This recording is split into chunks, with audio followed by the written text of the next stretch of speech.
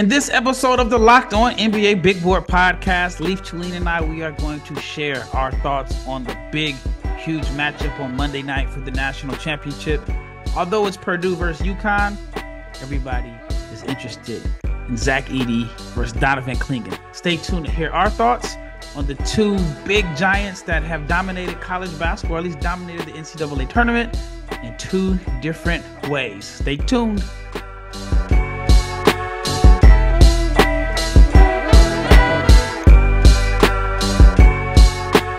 Big shout out to each and every person that has made the Locked On NBA Big Board Podcast your first listen of the day. I'm your host, Rafael Barlowe, the director of scouting for NBA Big Board.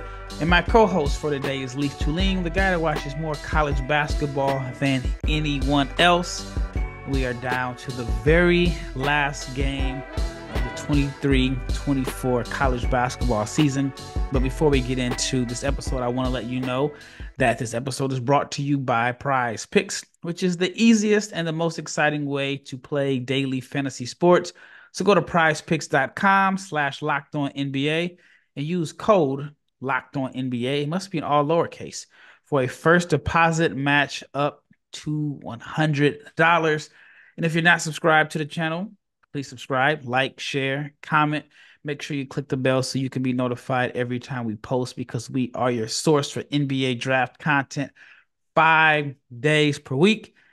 And NBA draft season is warming up. A lot of the players are checking into their pre-draft locations or have moved in this weekend. And a lot of guys are going to start their pre-draft process this week. So it's that time. But before we get into the draft, let's talk about this last game, which is, for me, I didn't do a bracket this year, but this is the matchup that I was starting to look forward to, because I didn't pay attention to the brackets. But once I realized maybe around the Sweet 16 that this was a potential matchup, this is what I've been looking forward to. You got Zach Edey, who is, in my opinion, the most dominant force, offensive force in college basketball, against Donovan Clingan, who is the most dominant defensive presence in college basketball.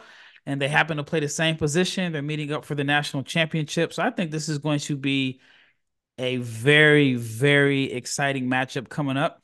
But I want to hear Leif's opinion on this matchup. First of all, which team do you think comes out on top? I think UConn wins by 20. By 20. Like 15 to 20. Without getting too into the weeds because it's a draft show, basically I think UConn's guards are so much ahead of Purdue's guards. Like Braden Smith had a really good year for Purdue.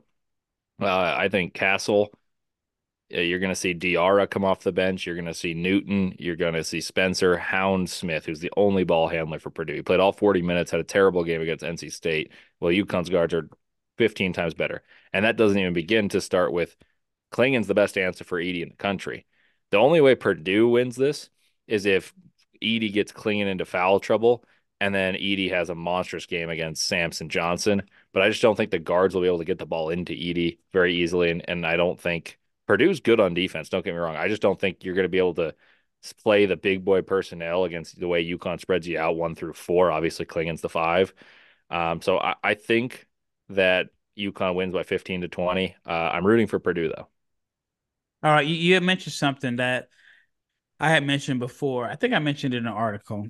I'm not sure if it was on the podcast or it was on an article. I think that UConn is going to win, but I do think that Zach Edey is going to get Donovan Clingan in foul trouble. I think it is absolutely impossible to defend Zach Edey as a big and not pick up fouls. Or if you're not picking up fouls, then you may be trying not to avoid fouls, and you're not playing as aggressive as you want to play. And sometimes you just pick up fouls on Edey without him getting the ball. It can be on the offensive rebound. He's just such a massive presence on the offensive end. I somehow see Edey winning this individual matchup, just because I can't see a situation where Clingan doesn't enter halftime with at least 2 to 3 fouls, because they're going to feed him the ball, and he's just impossible to stop down under the basket.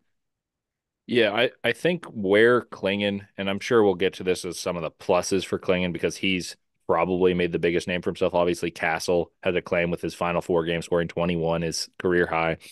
But the thing that Klingan's done so well is he mucks up every pick and roll by being a deep drop coverage, and he's got impeccable timing. He gets Yeah. up and block shots. Well, Purdue doesn't run a pick and roll the same way as most teams. They don't roll Edey. They kind of send him to a block afterwards. He's not catching this on the move. They set the pick. Braden Smith comes off wide, and they set Edey up on the block. And now if you tag the roll man, which is this is technical basketball, but if you tag the roll man, that means the help side guy is helping, and that means that they'll probably pass the ball to one side, and the entry will come from the wing or the corner into Edey. Whereas Klingan typically is really good at dropping and playing two. He plays both the big guy and deters the lob or the bounce pass being thrown to the big, and the driver, typically a guard, from shooting a floater or a layup, and he blocks it quite frequently. Well, Edey's going to stake out position on the block. He's bigger and stronger than Klingan. Klingan's not used to that. So I think that you're right that Edey will win the matchups in terms of when he gets on the block. But Edey was pushed out by Jake Middlebrooks. And it was interesting against NC State. He was being pushed out, and when he put the ball on the floor, there's a bit of teach tape of Edey's 7'4". When he puts the ball on the floor, even if you're not doubling, people can dig, and it makes it harder for Edey. And I think UConn's guards are going to be opportunistic in that regard. I think Donovan Clingan has made himself a really desirable NBA big because NBA bigs either prioritize just teams. They prioritize bigs that protect the rim, and then they can cover corners. And now if you have a guy like Clingan who protects the rim, uh, you don't have to guard and help as much. You can play out on the perimeter, take away threes, and make teams bend their shot chart to shooting jump shots. I think Klingan's made it really apparent that he's got the ability to do that at the next level because he's dominating at the collegiate level against pick and roll teams. Yeah, he's absolutely putting a, a bottle on the rim, making it a no-fly zone. Even though the Alabama game was, I say the score was closer than the final score. They kind of UConn made a run at the end.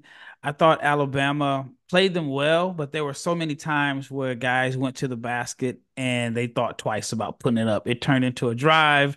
It turned into a kick out. I mean, he killed so many opportunities they had at the rim. And then you talk about Edey against NC State, and I watched the game, and there were times where he had some turnovers. There was a time where you felt like NC State had a good game plan against him, and he ended up finishing with 5 turnovers, which is going to be tough to have 5 turnovers against UConn and still win that game. But he still finished 9 of 14 from the floor with 12 boards, 4 assists, and 20 points and 2 blocks.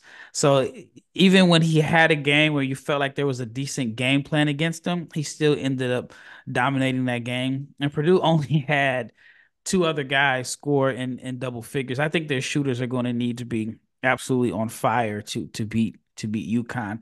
I want to hear your thoughts on Klingen's offensive game. Do you think he has enough offensive game to make Edey play defense? Because I feel like Edey hasn't really been tested a lot on offense. I thought DJ Burns was maybe the closest, but do you think Clingan has enough offense to kind of maybe even get Edey in foul trouble? Because I figure if you get Edey in foul trouble, Purdue is cooked. Well, Edey doesn't really foul. Like that's just kind of his MO defensively. Like he'll just put his arms up and he knows when to concede baskets because his presence is worth more than the 2 points he's giving up. Though I will say Klingan's impressed me offensively against teams because he's known when to get the ball and he's been decisive when he's gotten it.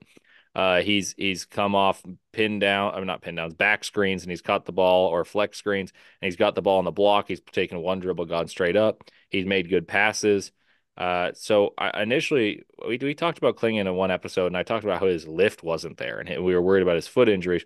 Well, he's jumping well defensively, it's showcasing block shots, but I think the fact that he's becoming a vertical lob threat again, where you have Yep. to really respect his dives to the rim and his athleticism has really opened up the game because now teams sag to him and it gives more space to the guards. And then when the guards get there, they pitch it off to Kling and he's been the recipient of dunks. So I don't think he's a guy that you want the ball in the hands of. He's not a hub of your offense, but he's an intelligent decision maker. He can catch a short roll should you ask him to do so and make a smart move. But really what it'll be is can he finish putbacks? Can he catch some dunks? Make Edey guard too?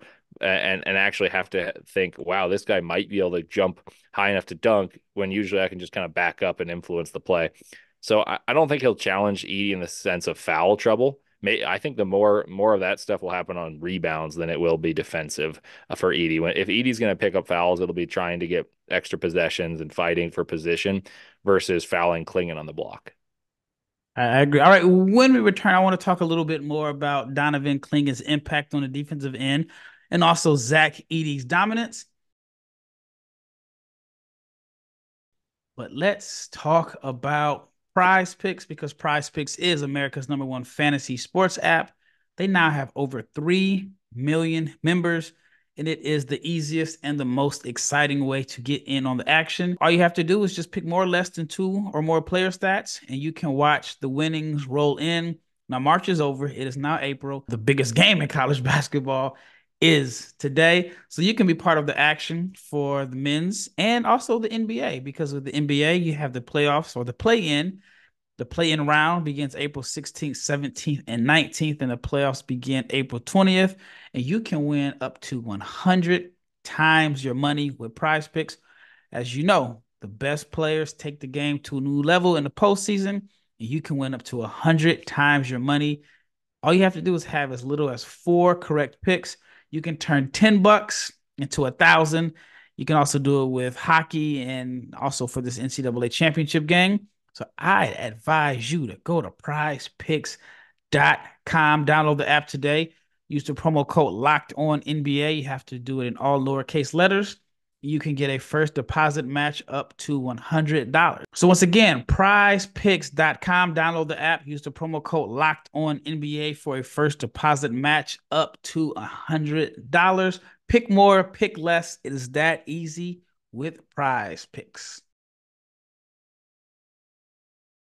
Are you watching Fox Sports or ESPN on your TV all day long? And do you have to turn down the volume because all they're doing is shouting and going back and forth with each other? Well, you can make the switch to Locked On Sports today, which is a free 24/7 sports streaming channel programmed for you every day to bring you the biggest stories without all of the yelling and screaming. Locked On Sports today brings you can't miss analysis, opinions, and news. And it's also streaming 24 hours a day, 7 days a week on YouTube or the free Amazon Fire TV channels app, which is part of the Locked On Podcast Network.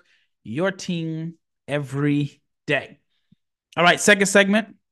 And so far, we've just spent the whole first segment talking about Zach Edey and Donovan Clingan. Edey is, in my opinion, the most dominant offensive force in college basketball. Donovan Clingan is the most dominant defensive presence in college basketball, and they are going to clash in the national championship game. So I wanted to talk a little bit about Clingan's dominance on defense. We've seen him turn the corner in a sense. It's crazy to say turn the corner. He was a dominant defender in very short spurts last year. This year, at the beginning of the season, got off to a slow start. I mean, he was still a dominant defender, but he was missing that pop and explosiveness as he dealt with some lower leg injuries.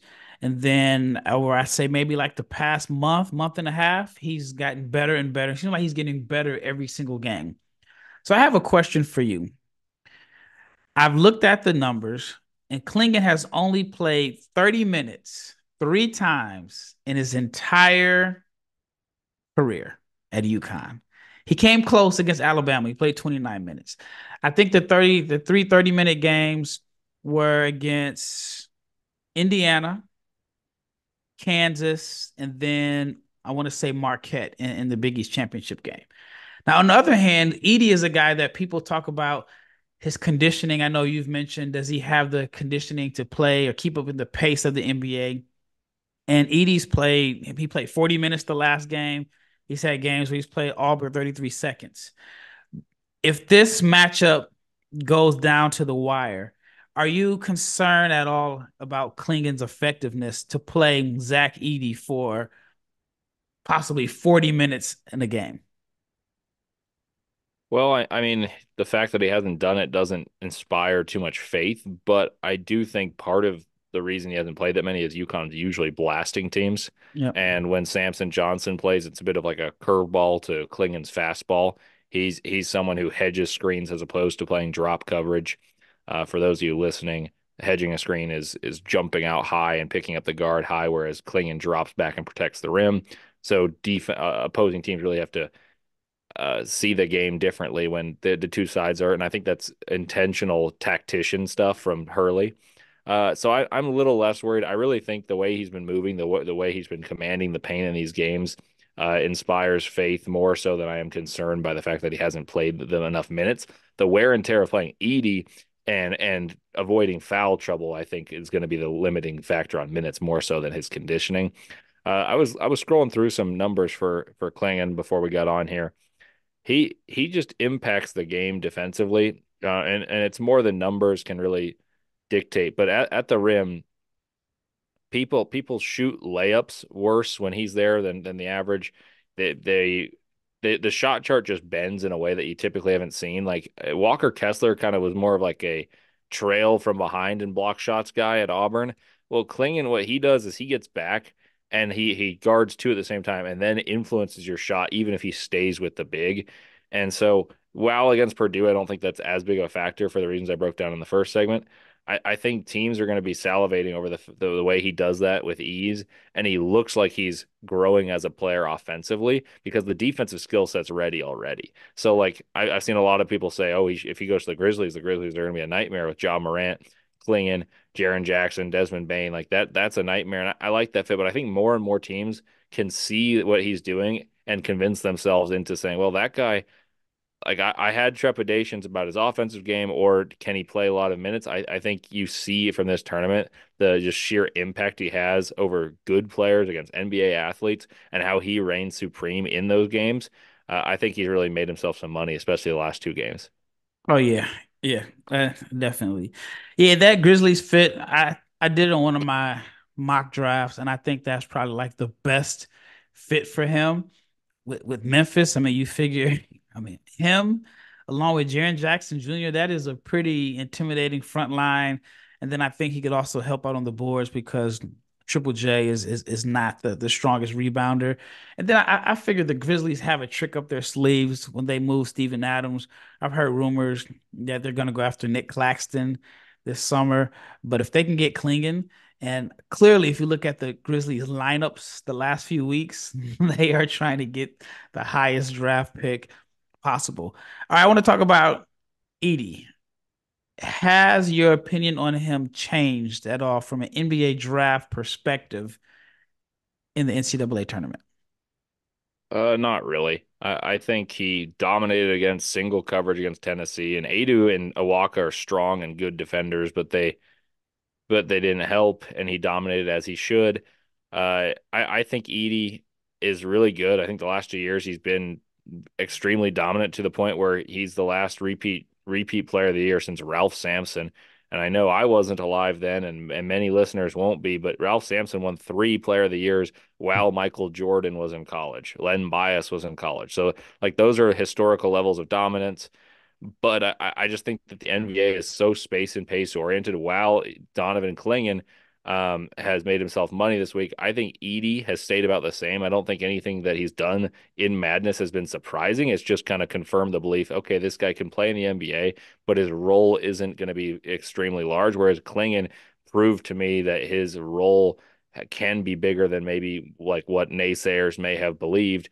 And I would say I was a little low on Clingan compared to like some, like he's often in top tens. I think entering the tournament, I probably had him about 14, and I'll move him up. So maybe I was low, and he's proven to me what people saw in terms of those flashes. Like we had discussions about him coming out last year just because wow, he was dominant, and then he chased Adama Sanogo out. We were like, well, will he exceed those expectations? Will he get drafted in the first round after last year? Because that's where he would have gone. Well, he's going to go in the top 10 in all odds now. So I think he's made the right move and convinced some naysayers both last year and this year as the season's progressed with his recovery from his foot injury, kind of quenching some of the doubt about, oh, can he still be athletic and impact the game on both ends of the ball? And I think he's only getting better on both ends.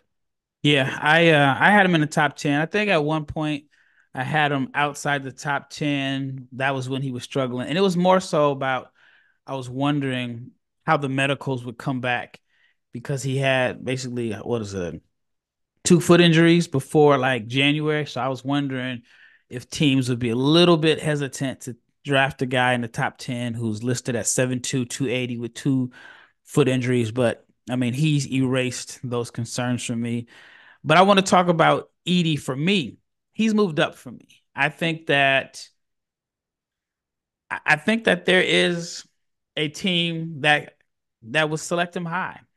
I think he's an acquired taste, but I think that if there's a general manager, and I'm just gonna say the Thunder are to me are the team that makes a little bit of sense.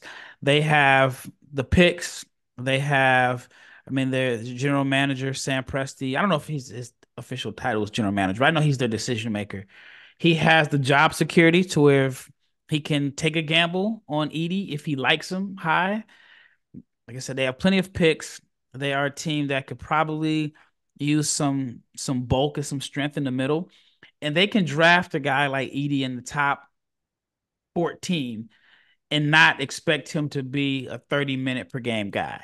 If Zach Edey, in my opinion, goes to a team like the Thunder and he just dominates the game for 12 to 14 minutes per game and gives them another dimension in their second unit, I think they can do that just because they have so many picks and they can gamble. But he's impressed me simply because every team has tried to come up with a game plan for him, whether it's to expose him on defense or throw different looks at him, and it hasn't worked. So Edey has moved up for me. He was a guy that on my last big board, I think I had him at like number 30. But the way that he's played, I could see him moving up. But he's an acquired taste. I mean, there's some teams that probably won't like him. There's some teams that will. I talked to a team last week and they were like, if he's a 31st pick and we're picking that high, we're definitely taking him. But we're a little bit concerned about whether or not he can be a first round pick.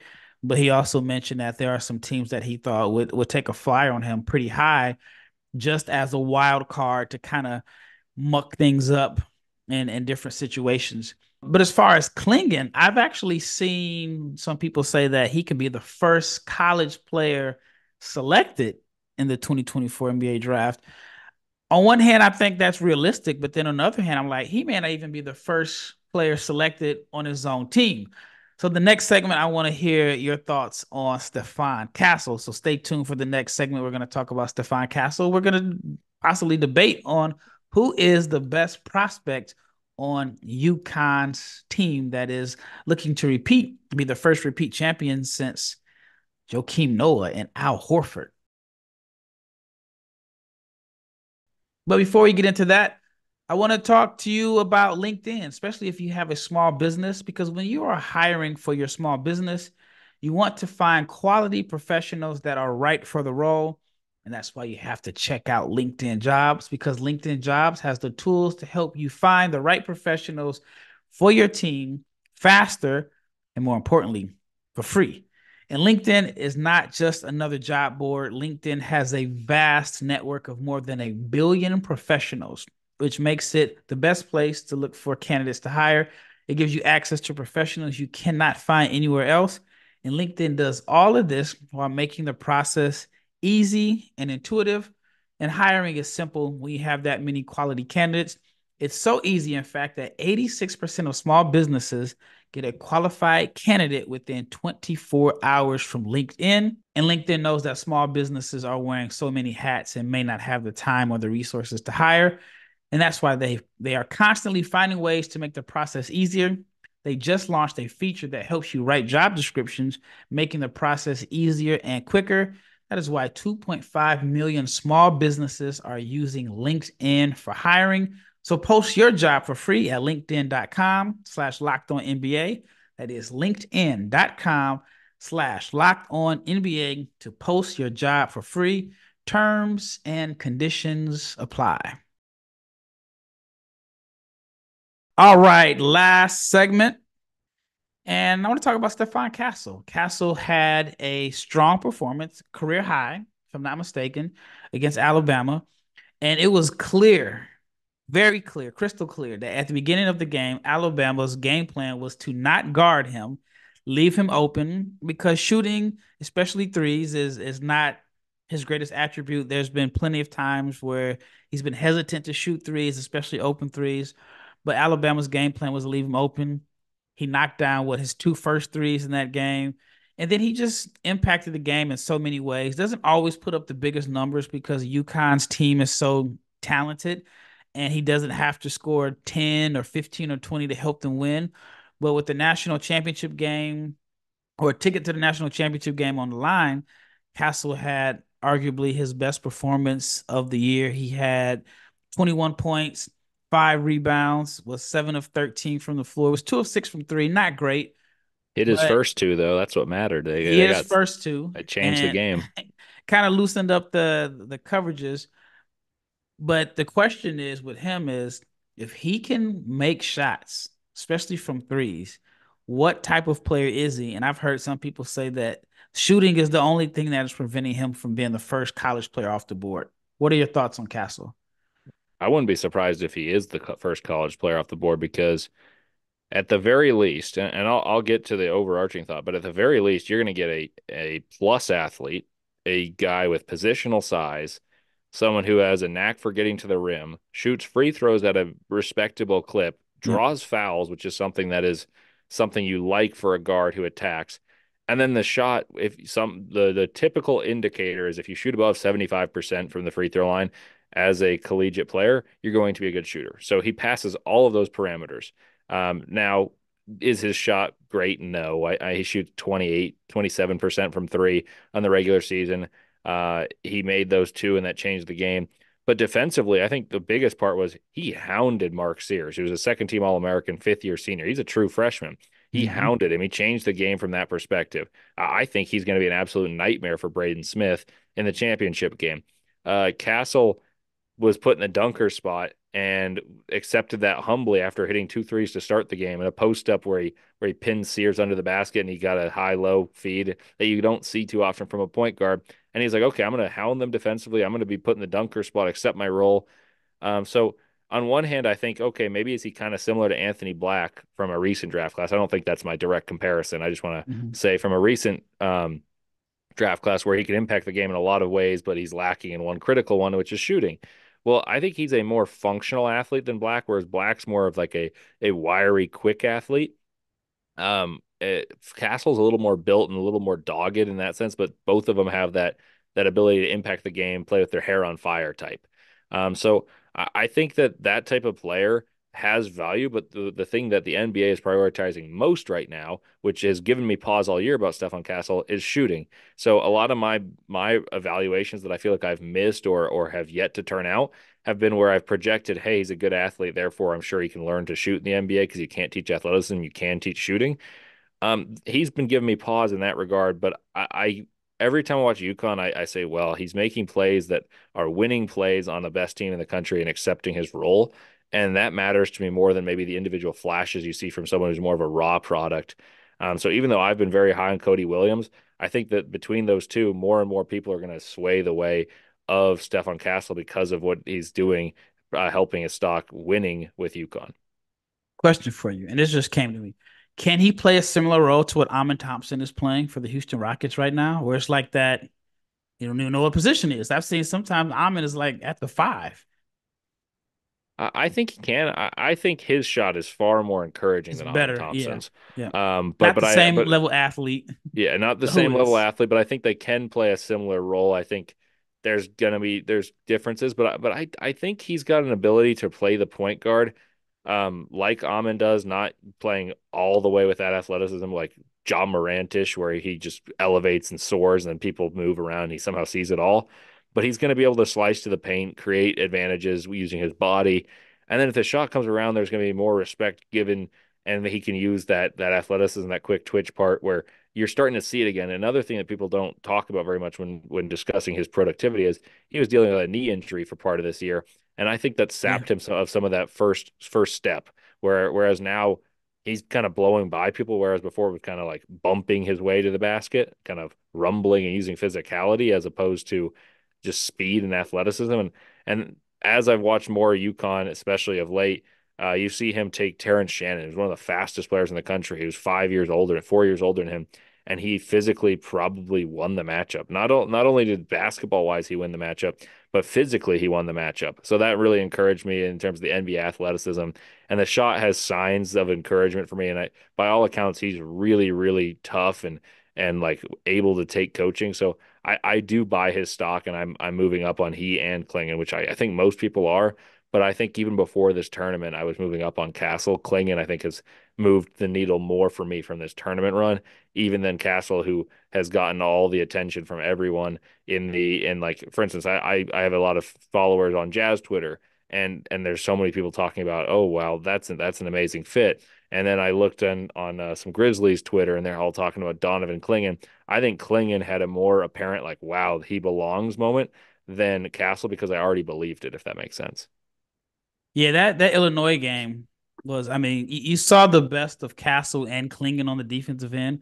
If I'm not mistaken, I think Illinois was like 0 for 19 on shots contested by Clingan around the rim. And then, well, they went on a 30-0 run on offense. But Clingan hounded um, Shannon Jr., who to me, outside of Edey, was the hottest player in the country coming into that game.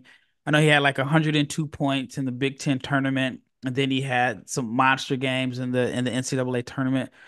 He was averaging like just either like 31 a game over his last five or something like that. And I mean, he struggled the entire game. Was he like 2 for 12 or something like that? Yeah, he was schemed out of the game, and that was great coaching. But you had to have the personnel to take that good of an athlete, and that's what impressed me more than even just a hounding of someone who's an inferior athlete, Yeah. like he did against some of the guys on Alabama, who are really good basketball players and actually pretty quick. But you just see the athleticism against Shannon, where if he were a freshman coming out with the level he had, I'm not saying scoring, but just the kind of the explosiveness that he's always had, but he's kind of made it refined. I think everyone would say he's the best athlete in the draft, Shannon. So the fact that Castle won that matchup physically, I think, is more impressive than what he did against Mark Sears, who's a fifth year, who is more guile and change of pace than athletic. Yeah. Yeah, Sears is pretty tricky to guard. I mean, he's got moves on top of moves and confident shooter. But yeah, Castle has definitely, in my opinion, put himself in position to be a top five pick. I know there's a lot of people that were really high on Zachary Reese-Shea, but he's been really, really, really struggling since February. I mean, the numbers are pretty alarming. And so I think there's a chance that Castle could pass him up in the draft. And so we'll see how that goes. But so you gave your prediction. You said UConn by 20. Here's a question for you. Put you on the hot seat. Purdue wins. What happened for Purdue to upset UConn? Okay. I think what would have to happen is Edey get Clingan in foul trouble, which I don't think is out of the realm of possibility. And then I think when and if that were to happen, they would UConn would have to double team, and then Edey would have to make the right reads, trust his teammates, and you'd need Fletcher Lawyer and Mason Gillis in particular to hit a lot of threes. I don't think Hurley's going to double when Clingan's in the game. I think it's going to be a nightmare for the other four players. And Edey might, like, I don't think he will score 40, but like to accentuate the point, I think he could score 40. And if they don't help off, UConn will just outscore them, and the rest of the team won't be able to score. So they would need double teams from UConn, excellent shooting, and then they just need a bad shooting night from UConn. So that recipe seems unlikely. I'm rooting for Purdue. I've loved Matt Painter and his offensive schemes for years and years, the way he adapts to his personnel. But I think the most talented team in the country has the coach that's got the most buy-in in the country at the same time, and it's a dangerous proposition for every other team. And I'm an idiot because I decided not to bet on UConn on March Madness, even though in every single Locked On College Basketball poll this year, I had UConn number one. So I'm just resenting my own stubbornness, but I'm pretty sure UConn's going to win like convincingly. All right, last question. Let's say Edey gets totally neutralized by Clingan. I'm talking similar to what happened with Stephon Castle and Terrence Shannon. How does that impact both of their draft status? Or does it? I think Clingan can move himself up a spot or two. I don't think the neutralizing Edey does as much as what he did against Alabama or Illinois for his stock, where he's playing in space and blocking shots, because that's more of what NBA evaluators are looking at. As for Edey, if he's not able to dominate against someone similar to his own size, I think that could drop him a little bit in eyes of the beholders. But I don't think Edey's done anything to change other than show he's been more conditioned to this year and he's gotten a little stronger, a little better touch than what he did last year. So I say all that to say I don't think the tournament's really going to sway what you're picking Edey to do. Like Edey's going to do what Edey does, and if he has a bad game, then so be it. I don't think that changes draft stock. It just means that Purdue won't win. All right, one more question. Can Donovan Clingan go number one? Yes, I wouldn't, but I can envision a world in which it's possible if he dominates this game, and the team that's picking is set on a center, and they don't think Sarr is necessarily a center. They think he's a power forward, and they're like, well, we might as well get a position of choice of our future as opposed to the player of choice. I think there's more upside in Sarr than there is for Klingon, but there's a way. I would say it's unlikely, but there's a way.